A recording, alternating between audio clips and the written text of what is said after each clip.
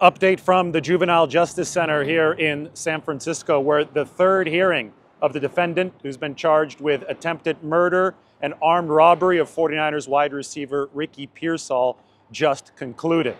Matters kicked further down the road with the next pretrial conference scheduled for November 12th in this matter.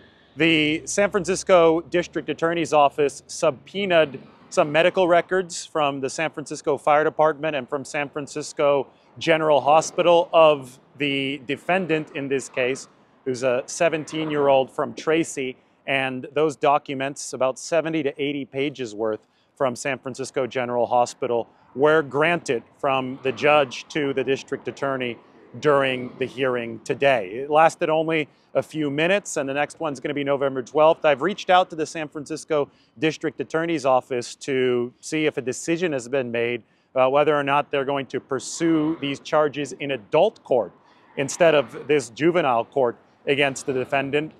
Last hearing was a couple weeks ago, and we heard from Bob Dunlap, who's the public defender in this case, and Dunlap said that he had hoped that a decision would come from the DA's office by this third hearing as to whether or not this case would be tried in adult court.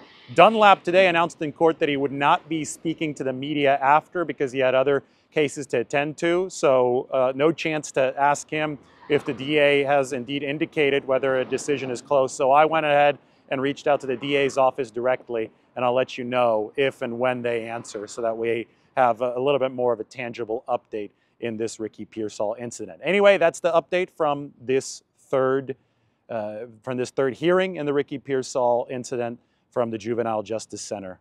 You'll have more from me soon.